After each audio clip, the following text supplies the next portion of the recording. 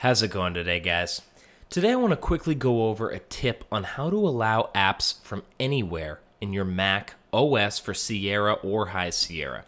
Now, with the Sierra update and continued on in High Sierra, there's a change with Gatekeeper on your Mac, and what that means is it won't allow you to install or use apps that are downloaded from third-party sites or applications and things like that. So there was a way to do this in the past, and a lot of you might remember that, and it looked something like this. I'll put it up now.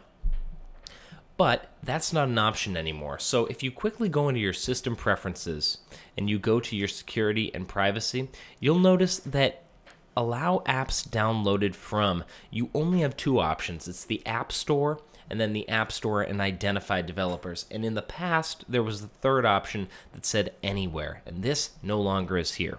Now, there is a trick. If you've been downloading some sort of third-party program that says the file is damaged or it just can't be opened because it's a third party, well, we need to do this step that'll allow you to use these programs. So what you need to do is open up Terminal. And in Terminal, there is a command that will then allow this third option to be there. So if you go into the description, you'll find the command, and you can just copy and paste that into your terminal, hit enter. It's going to need your password. And once you've hit in your password, please type it properly, of course, that third option will show up. Now, not immediately. You need to exit out of your preferences, go back in, and there it is. Now you can see that apps can be downloaded from anywhere. If for some reason the check mark is up on one of these, you just need to unlock and move it down to anywhere.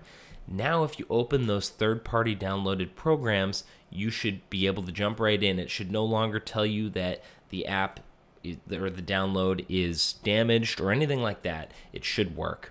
Now the reason that Mac stopped allowing this option was a safety option. So what you need to do is make sure that what you've downloaded in the program you're trying to install is not going to do any damage to your computer. So do your due diligence there.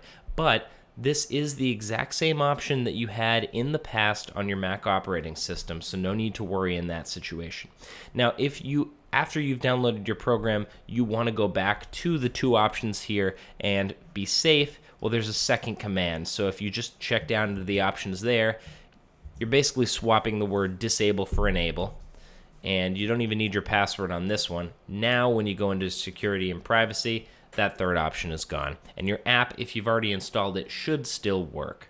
So, guys, thanks for checking in today. Let me know if you have any questions. Like, subscribe, share the video if you enjoyed, and we'll be back with the next one. Thanks a lot.